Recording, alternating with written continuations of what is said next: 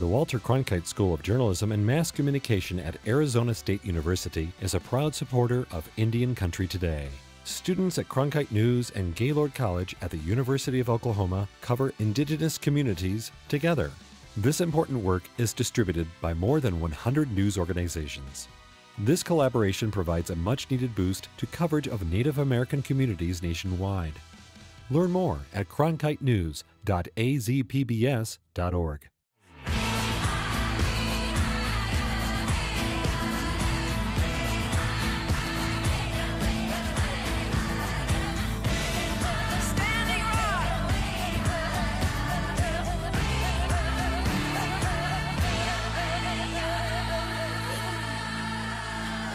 This is Indian Country Today.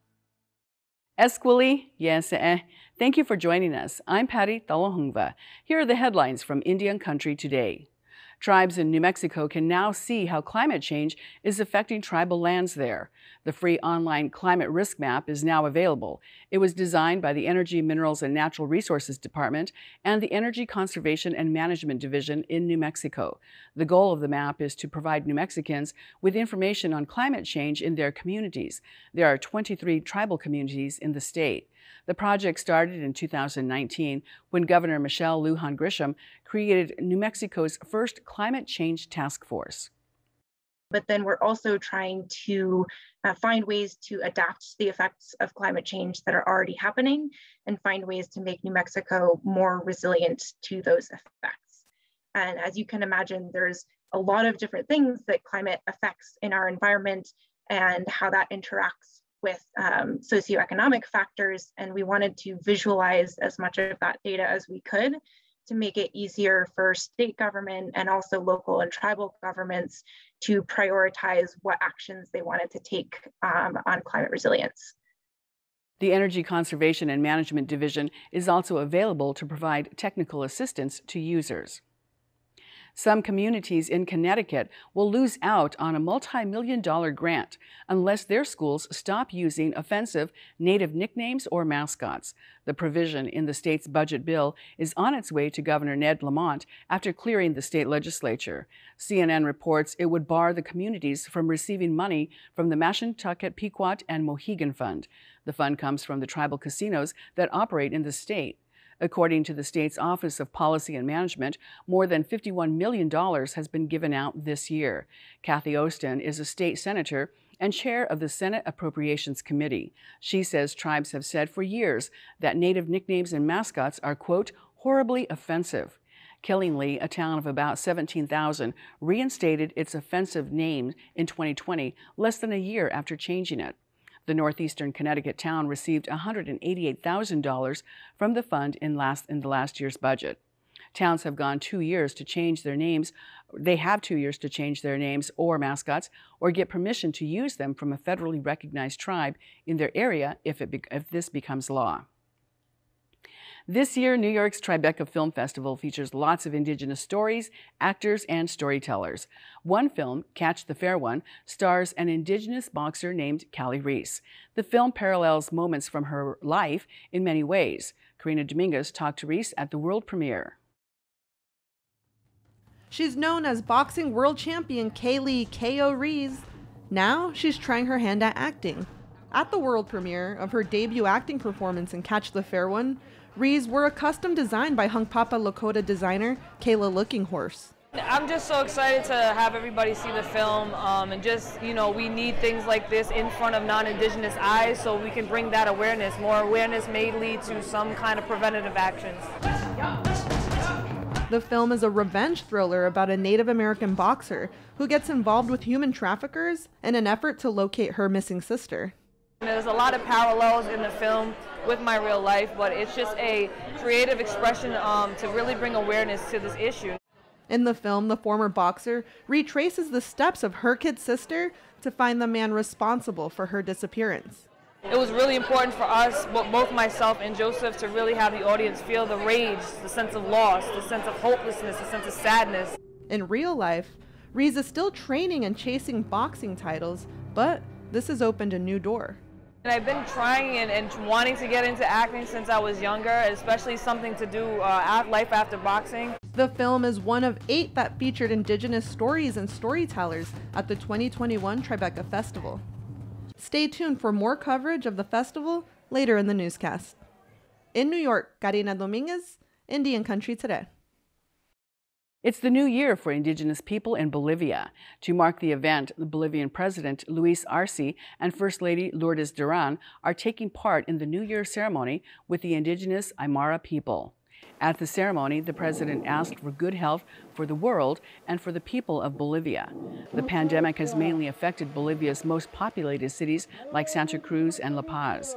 Maria Kisbert, an Aymara indigenous woman, attended the sunrise ceremony and spoke about returning to a pre-pandemic way of life. Since we are living difficult times due to all this problem of the pandemic, what we are asking Father Inti, the sun god, is for things to return to normalcy, for the return of health, more than anything, health. People gathered at the ancestral site of Tiwanaku to watch the sunrise and receive the sun rays during the celebration known in Aymara as Wilkaku, or the return of the sun. According to the Aymara calendar, this is the year 5529. And those are the headlines from Indian Country Today. I'm Patty Thalohungva. Are you making vacation plans? The American Indian Alaska Native Tourism Association has some ideas for you. And ICT goes to the movies, to the Tribeca Film Festival in New York City.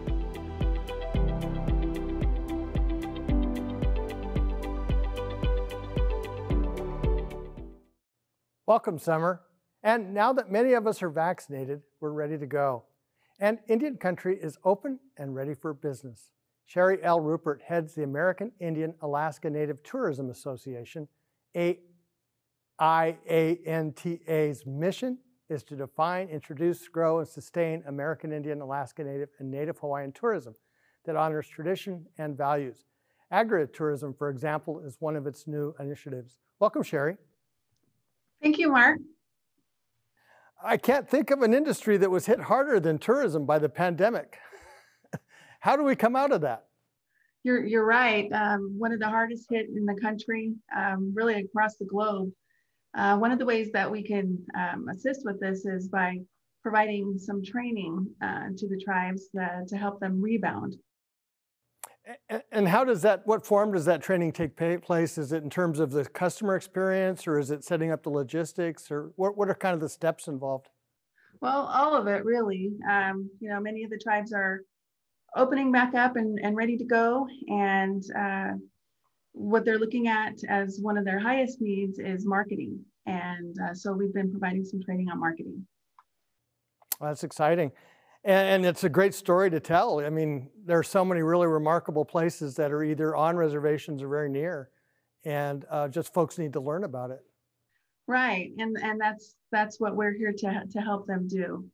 We do that in various many ways, and through our websites and through our trainings across the country. Through the pandemic, we've been doing webinars, which have been very helpful and very well attended.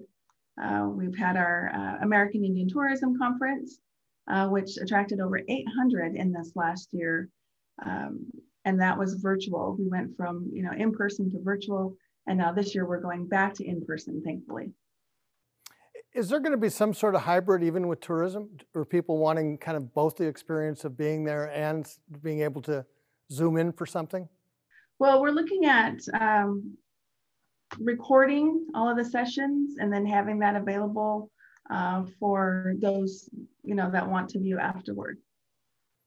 Let me ask you about infrastructure. How is the tourism infrastructure in tribal communities, and is it improving now, or is this an opportunity to improve it? Well, I think this is an opportunity to improve. We've seen across the country that tribes are spending millions of dollars to be able to tell their story, and they're doing that through their cultural centers. So we've seen many that are coming online. The Mandan Hidatsa Arikara Nation opened their interpretive center in May. The Choctaw Cultural Center is coming online in July, First Americans Museum in September, and the Agua Caliente Cultural Center in 2022. So, it's all about telling their story. They know that they're not going to make a ton of money on these cultural centers, but it's an opportunity to tell the world who they are. Right. And even though they might not make money on the cultural center, once you're in a community, that's when spending picks up across the board. Right. Because, people have to stay somewhere. They have to buy their food somewhere, gas their vehicles. And so it helps out in many different ways in their economies. One of the data points that I saw recently that I thought was fascinating is that national park attendance is soaring, and many tribal communities are really near and have stories to tell within national parks. How does that factor into your group? So we work very closely with the National Park Service. We have a few agreements with them, and really doing the outreach to the tribes and working with both parties to make sure that the tribal story is told, and told in a way that is authentic, coming from the tribes themselves. For so many years, I've seen in the cultural centers within the national parks really kind of a one-sided story. But now we have the opportunity to work very closely with them and with the tribes for them to tell their stories. Well, in fact, I noticed one of the outreaches is along the Lewis and Clark Trail, which is one where you not only have an Indigenous point of view, but you have multiple Indigenous point of views and different versions of the same story told in really many different ways. Right, because along the Lewis and Clark Trail, they contacted, various many tribes, and they had different experiences with them. We do have an agreement with the National Park Service to work with the tribes along the trail and to really kind of do an inventory of the native owned and tribally owned businesses along that trail. When you survey people outside of Indian communities, what are most of their questions about travel to the Indigenous world? We travel abroad quite a bit to market Indian country, and some of the questions that we get is, are we allowed to visit Indian country? Can we live with you? Those types of things. And so it's really kind of an educational opportunity to educate the other markets, the UK, Germany, Italy, about Indian country and how best to visit Indian country, maybe some of the protocols that, you just don't go on to Indian country and start snapping photos. You have to ask. And so we do a lot of that when we're traveling. What about the apprehension from people within a community about tourism? We actually ran across some of that in the visits that we had along the Lewis and Clark Trail just these past few weeks. And it's a community decision whether they want to have visitors in their communities, how many visitors. It's all really up to them on what they decide. But what we try to convey is that, this is an opportunity to tell your story the way that you want to tell it, and also an opportunity to manage the number of people coming onto your reservations, and also to manage the areas in which they're visiting. If there are sacred places to your tribe and you don't want to share them, you don't have to share them. And so we really encourage them to really take a look at what they're willing to share and what they don't want to share. Your association has done a lot of work to embolden entrepreneurs. I always think one of the stories that's not told is if you want to see pure capitalism, go to a flea market. It is intense and active, and yet along the route, that's the kind of thing that individuals are doing in great numbers. Right. I mean, I saw wonderful things in Indian country as we traveled along the trail. And so you mentioned entrepreneurs, and we found that, in abundance along the trail. And one that comes to mind was with the Nez Perce tribe. One of their tribal members Stacia Morphine she's amazing. She's come up with the tours for the Nez Perce, and she has her own storefront where she sells native art from not just the Nez Perce, but from other native artists across the country. And it's a beautiful, beautiful shop. In fact, I'm wearing some of the earrings from her shop today. Very nice. How do you get young people interested in that kind of entrepreneurship? Well, I think that when we invite visitors to our communities and we're teaching them about who we are, our children are listening and they're learning as well. And as you get more visitors, you begin to understand what they're looking for, what they like. And we know that, people like to shop. They like to take something back with them to be able to share with their family and their friends.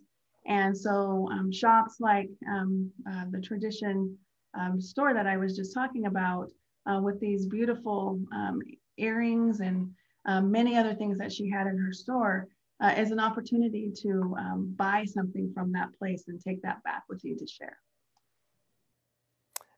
And that's really been a change. I think when I was a kid traveling, all of the tourism shopping was pretty much really awful stuff. Couple bucks here, a couple bucks there until it added up. Now you're seeing people buy really value-added quality merchandise from tribal communities and then coming back over and over with, say, moccasins or other high-end.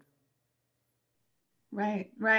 And that's the thing, people are looking for authentic and original and, something that nobody else is going to have when they go back to Italy or to China. They want to be able to show that off. And these authentic items where they can see who that artist is and know that it's an original piece, from a native artist, that means something to people, and they're willing to spend a little more for those items.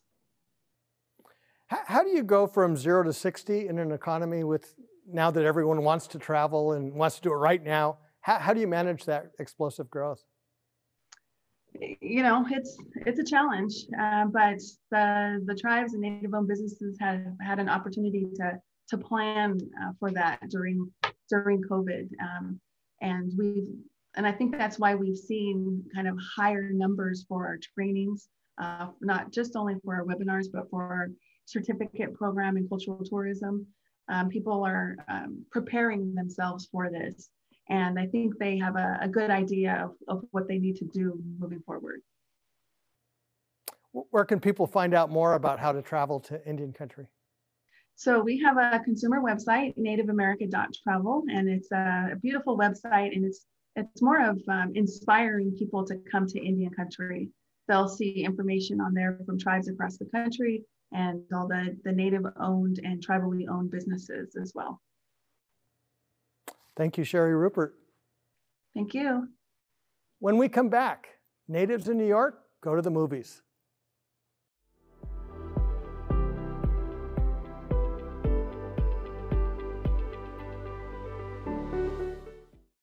This year, Indian Country Today went to the movies, the 2021 Tribeca Film Festival in New York City.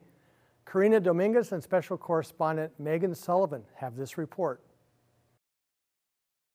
Leo Sanchiman Yavu, I'm Karina Dominguez. I'm here in Lenapehoking, also known as New York City. We're at the Tribeca Festival of 2021. There was a handful of Native stories and storytellers here. This year marks the 20th anniversary of the Tribeca Film Festival. Let's go then. Let's do this.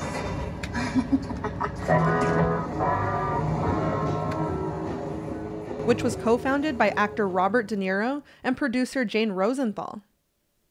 Attending the screening in person was a surreal first trip to NYC for many, like 6-year-old Amaya Wan and her family.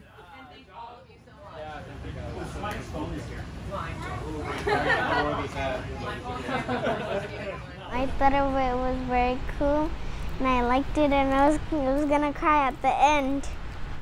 Amaya Wan plays Elsa in the short film Burros. In the film, Elsa comes across a young migrant girl in the desert who lost her dad while traveling through Tohono O'odham tribal lands. They knew who was the girl for Elsa in that movie, it was for me. Executive producer Larry Bear Wilson guided the filmmaking process, letting the crew know what could and could not be filmed. He was a liaison between the community and the crew, getting the necessary permissions from communities and ensuring cultural appropriateness. Because a lot of people don't know what's going on out there, you know. Increased militarization along the border has not only made it hard on undocumented people to cross, it's also made it difficult for indigenous families to stay connected. We were there before that border was, you know. Our people are on both sides. In fact, I have family in Mexico too. Those difficulties are highlighted in the film when Elsa opts to speak English, knows little of her Tohono O'odham language, and doesn't understand Spanish at all, while her grandmother is trilingual and fluent in all 3 languages. Optamyoy. Optamyoy? Beautiful. It's saying, I'll see you again. Juan was emotional when expressing her gratitude for the filmmakers and her community in Sal's, Arizona, which helped her raise the funds to attend the film festival. And Liz and Jeff, thank you for letting me be on the show, on the thing. Thank you. And I'm gonna cry now. Aww, you're so sweet. Dad's gonna cry too. And thank you for the community, for helping me, and the donations for us to come out here, and just to let you know you're the best in my family, and I hope you're doing great, and I love you all. On a lighter note, executive producers Sterling Harjo and Taika Waititi are behind a new television series on FX called Reservation Dogs. So I'm here with Sterling Harjo. He's the writer and director of Reservation Dogs. It's a show about 4 Native American teens in Oklahoma, and it's a comedy show. And so we're excited to hear about it. How do you feel being here? It feels really good. Excited to show it to the world or to Manhattan right now. They want to follow you? No, no one wants to follow him. You're just like his Insta. We ain't amateurs, man. The comedy follows the adventures of 4 indigenous teenagers from rural Oklahoma. Native people are some of the funniest people in the world, and our communities are rich and vibrant and quirky and weird and lovely and beautiful and sad, and that's what this show depicts. Before the screening, cast members said they could not wait to see how the audience would react. I'm so excited to see what people are going to think of it, especially non-Indigenous audience members, where I'm like, will they get our jokes? Will they understand our humor? I'm just like so curious, but I'm so excited. I'm like starting to get nervous. Jacob says it's promising to see Indigenous people in modern roles with a full range of emotions. I hope that this opens the door for a whole industry of Indigenous creatives, for us to look around and see all of our storytellers showing different types of projects, showing dramas, showing comedy, showing scary stories, and all of it. Harjo says his goal with the show is to depict Native Americans in a realistic way. Because we've been zombies in Westerns for so long, and we've had no voice and no souls. And it's important to show that we are human beings.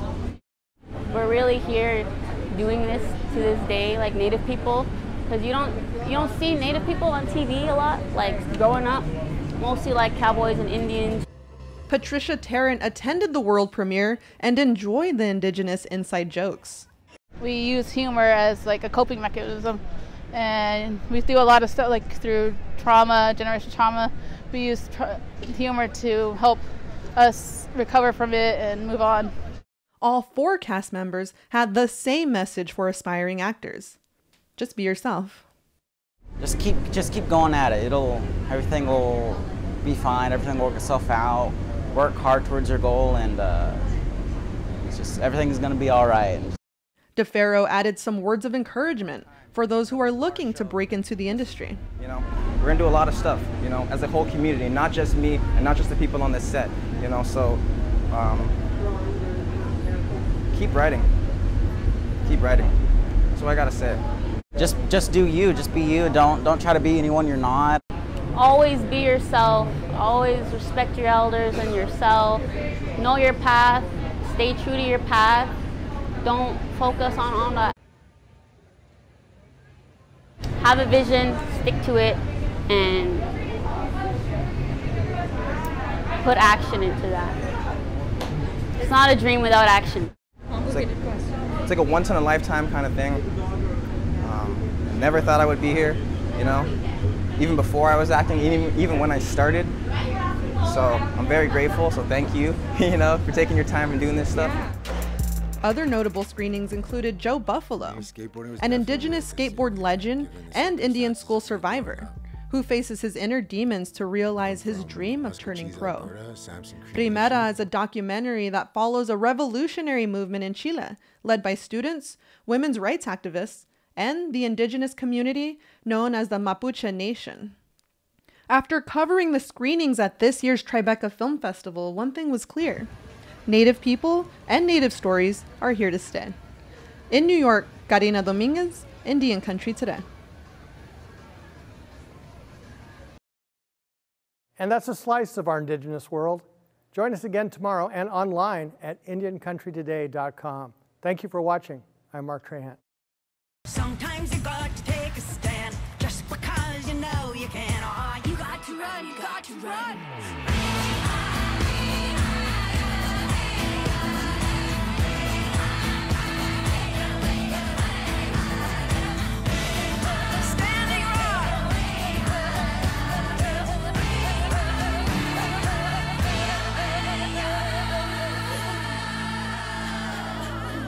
This is Indian Country Today.